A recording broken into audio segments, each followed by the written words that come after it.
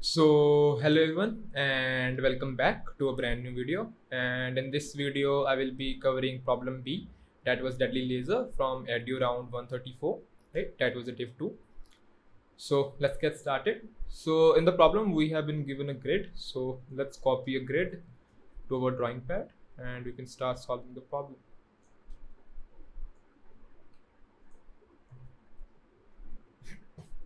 Right, so in the problem we have been given a n cross m grid, right? We start at square 1 comma 1 and we have to reach square n comma m. So we initially start at 1 comma 1 and we have to reach n comma m.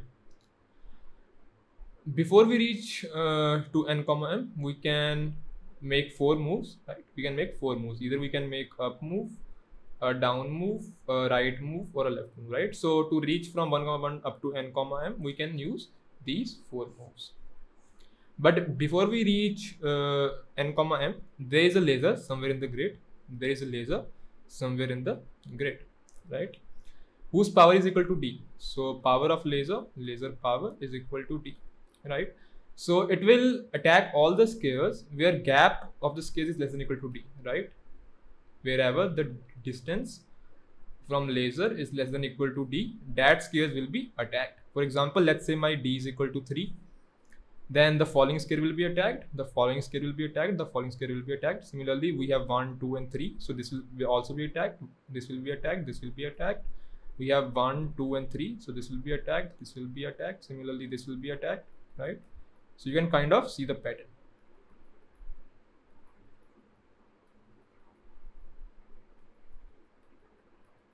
So you can see it kind of forms a rhombus, right? You can see a rhombus here. So you start from 1 comma 1 and you want to reach n comma m, but you cannot pass through the rhombus. So that is the problem. So the problem is start from 1 comma 1 and reach n comma m without passing through the rhombus,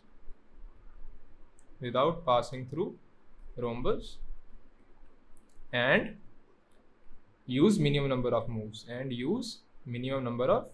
moves, right? So that is a problem. So how can we solve this?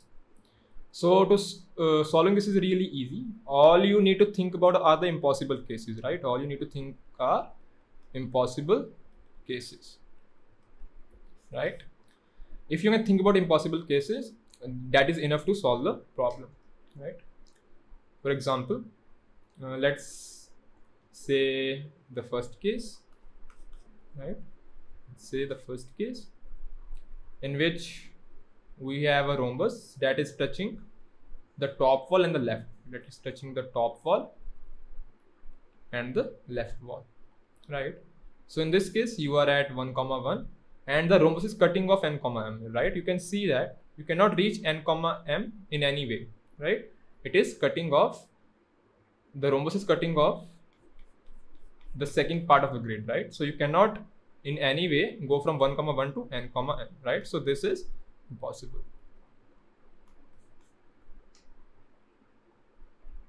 So let's go to the second case, right? So in second case, let's paste the grid.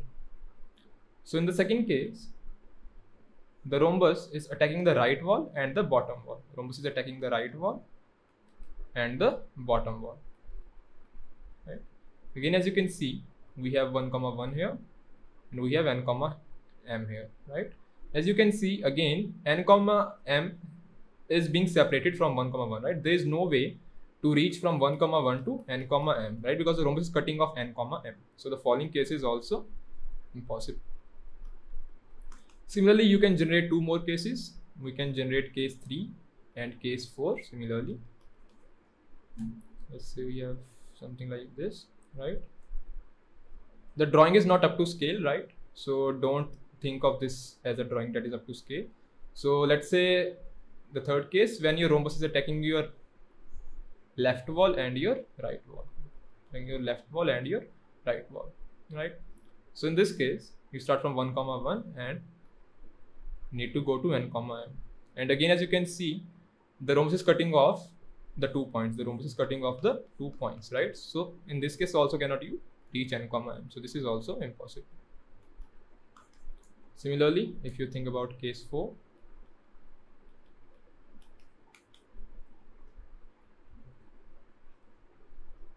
due to symmetry, there is the second case, right? You can use symmetry for that. Sorry, not the right one. We have a rhombus that is attacking the top wall and the bottom wall, right? So again, you have your 1 comma 1 and n comma m, and again the rhombus is cutting off the 2 points, so again you cannot reach, right? So these 4 are the only impossible cases, right? So now we have thought about impossible cases. Now, but what we need to find is, when it is possible, we want to find the minimum number of moves, right? We also want to find the minimum number of moves. So how can we find the minimum number of moves? How can we do that? So to do that, you can draw 3 examples, and you can see that the minimum number of moves, are always equal to n plus m minus 2. Why so? Let's see example case, right? Let's say your rhombus is attacking the top wall and the right wall, right? So something like this. If it is the case, then you can just go from the bottom left side. You can just go from the bottom left side, right? You can just start from here and go from the bottom left side, right? And the number of moves are n minus m minus 2. Similarly, if you try to draw some other case, right? For example, it is on the bottom right side, so something like this. Then you can again take the top right side and again reach the end using n minus m minus 2 moves, right? So in any case, you can just hug the wall and complete your journey in n plus m minus 2, right? Unless the points are separated. So there are 4 cases when you cannot reach n comma m, because the rhombus will cut off 2 points. If the rhombus is not cutting off 2 points, then you can either hug from the top right wall or the bottom left wall, right? And you can reach nm in n plus m minus 2 moves, right? So that is the solution. So you just need to check for these 4 cases, and if you see any of these cases, then the answer is -1. Otherwise, the answer is n plus m minus 2, right? Also, so how can you check for these cases, right? So as you can see, right, in the drawing, right, if my laser is at some point x, then the 4 endpoints will be, right, let's say this is x comma y, right? Then my top endpoints will be how much?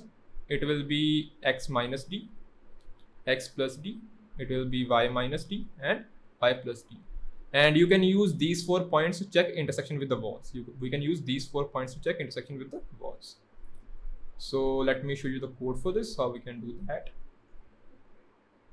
So here is my variables n comma m, x comma y and d, right? I take input, sorry for that. So yeah, so as our grid is 0 indexed, so I will do x minus y minus 1 because I am using a 0 index grid, right? You can also ignore this and instead use 1 here, right? It's all up to you. Yeah, so these are my endpoints. My top endpoint x1, that is x minus d, my bottom endpoint x2, my left endpoint y1, and my right endpoint y2. Then these are my 4 cases, right? When they are touching the top wall and the bottom wall, they are touching the left and the right wall, they are touching the top and the left wall, and they are touching right and the bottom wall, right? So you can just check for these 4 cases. If you see either of these cases, the answer is -1. Otherwise, the answer is n plus m minus 2, right? So that is the solution. And if you guys have some other solution, feel free to leave it in the comments for others. And if you guys have a doubt, feel free to join my Discord server or leave your query in the comments, and I will be more than happy to answer your guys' doubts. So yeah, that is it for this video, and I will see you guys in the next one. Also, if you guys don't know, Continue Newton School is offering a full stack development course. The course is over 6 months long, and it is totally based on pay after placement model, and you don't have to pay anything. There is 0 hidden fees, there is 0 upfront fees, and they are granting you a minimum package of rupees 5 lakhs. and the average package is rupees 7 lakhs and the highest package is over rupees 26 lakhs. So it is a very great opportunity. Also, all their mentors are from top MNCs like Google, Flipkart, Zomato, etc. Also, they will get you placed into the top MNCs as well, like Google, Flipkart, Zomato. You can learn from the mentors that are working at those companies, and you can land a job at those companies yourselves. Also, you don't need to worry if you guys think कि यार मेरे को भी coding आती नहीं है, मैं भी fresher, मेरे को बिल्कुल नहीं आता है. The course is over 6 months long and they will teach you from scratch. So you can still sign up for this. And if you guys are looking for a career in the tech field, this is a very great head start that you should sign up for. And if you want to land a job, I highly vouch for this. And if you guys want to sign up, there will be a link down below and you can go and sign up from there. So yeah, be sure to sign up for this, and I will see you in the next video. Bye bye.